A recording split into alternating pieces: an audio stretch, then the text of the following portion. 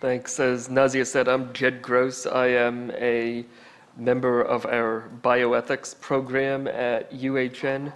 When you imagine the ideal doctor-patient relationship, many of us may think of an individual patient receiving advice from an individual clinician. Transplant doesn't work quite like that. Because of scarcity, sometimes it's hard to get the therapy that the patient needs in a timely manner, and there are actually two patients, a donor and a recipient. For those reasons, this sometimes raises ethical questions, and the aim of my presentation today is just to show how we can do this responsibly. The first transplants performed that could be called clinically successful used living donors. In the early 1950s, dialysis was not yet readily available, and there was the ability to perform kidney transplants between identical twins. It raised basic questions about the propriety of performing surgery on one person for the benefit of another. This wasn't entirely a novel problem. Skin grafting has a much longer history, but there was an additional layer because donors weren't interchangeable, and some of the twins involved who had this opportunity were legal minors. In North America, a series of cases in Massachusetts helped establish the best interest standard, whereby the procedure of removing an organ from one person was justified not on the basis of the benefit to the other person, but on the basis of the psychological benefit that it might give the donor.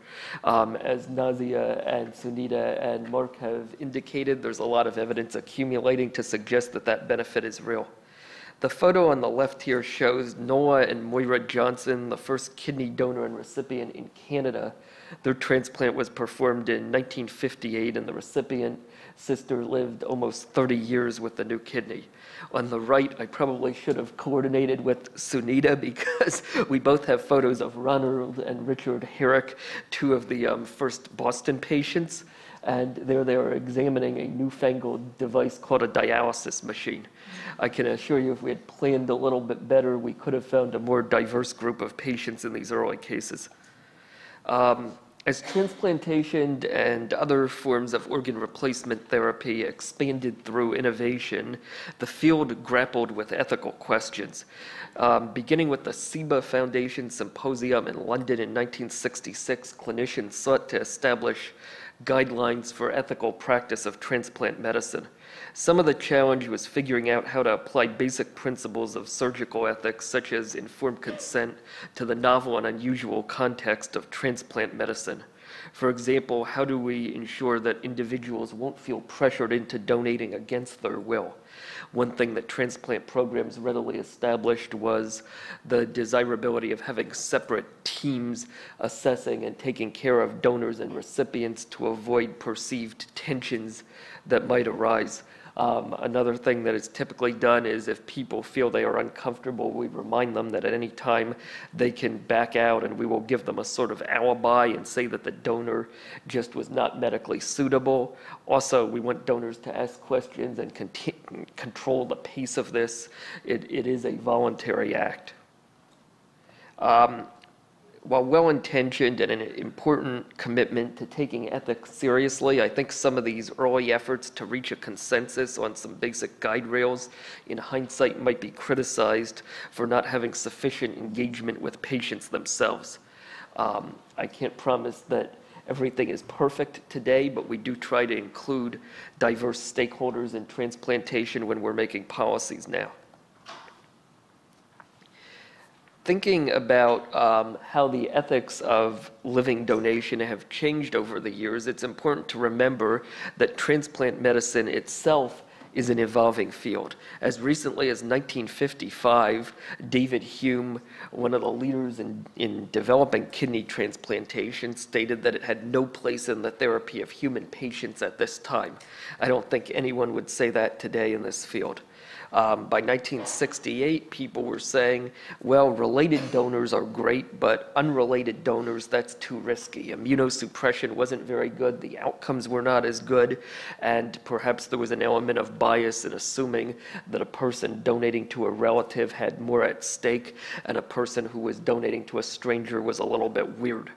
Today, we've got a lot of data suggesting that living unrelated donations not only have better outcomes than transplants from deceased donors, but that in many cases they seem to be comparable to biologically related donations. Given that reality, we've become a lot more comfortable with the idea that anyone who has an emotional tie is doing a good deed by donating, and even people who want to donate to strangers, why wouldn't we want to accept that? Why wouldn't we want to encourage that? Changes in the eligibility for donation and the assessment process have not always entailed broadening who can donate. I think that with the introduction of dialysis and better immunosuppression, the use of living immediate relatives became a little less acute, and as a result, we've become more conservative about utilizing young donors as donors. That may also reflect an increased sensitivity to the time that it may take for adolescents to mature. On the positive side, I think that we're now encouraging recipients, people on the wait list, to go out and actively seek out donors. For a while, we were uncomfortable with that in the field because there was a concern that seems misplaced in retrospect about queue jumping and the idea that some people might have better access than others. I think what we've now realized is that a living donor adds one organ to the pool and thereby shortens the wait list for everyone else. That said, we do want to make sure that we are also addressing barriers to access so that everyone who can benefit from living donation actually has that opportunity. UHN as an institution has established a set of guidelines for the evaluation of living donors. It was last updated in 2016. You can find this online on our bioethics website if you just Google it. The guiding principles and values are listed up there. Respect for autonomy, as I mentioned, would include the freedom to change one's mind at any time or get more information. Beneficence means doing good. Non-maleficence is just a 5-syllable word for doing no harm. A double equipoise is the idea that we're trying to balance benefit to donor and benefit to recipient. We don't want to be doing transplants unnecessarily. At the same time, if it really is the best chance, it's something that we're willing to go all out for. Diversity, that's one word that I think in retrospect I might revise a bit and say respect for diversity. Our transplant program is not necessarily going out there and trying to promote diversity in society so much as we're trying to accommodate all of our patients and their unique needs. Finally, the entire system is built on trust. That means both being trustworthy in individual encounters and figuring out what might be systemic sources of distrust in transplant medicine or the Canadian healthcare system so that we can address them.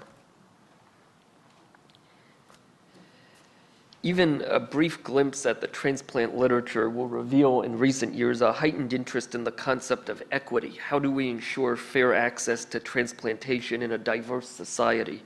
I would end this talk by positing that living donation is a special case because on the one hand, we want to ensure that recipients of diverse backgrounds have equally good access to transplantation regardless of factors such as economic status, geography, ethno-cultural or religious background. At the same time, we have to do that in a way that doesn't compromise donors' autonomy. I think we're here today in part to figure out how to do that.